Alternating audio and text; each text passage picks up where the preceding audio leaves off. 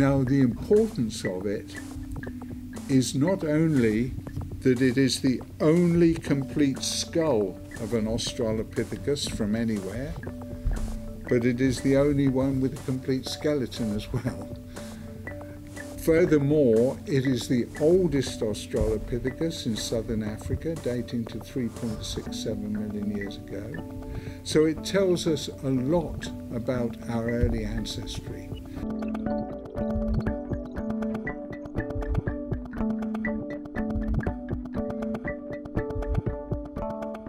Now, we're not saying that Littlefoot represents a direct ancestor to modern humans, but certainly a relative, certainly a very close relative of our ancestors.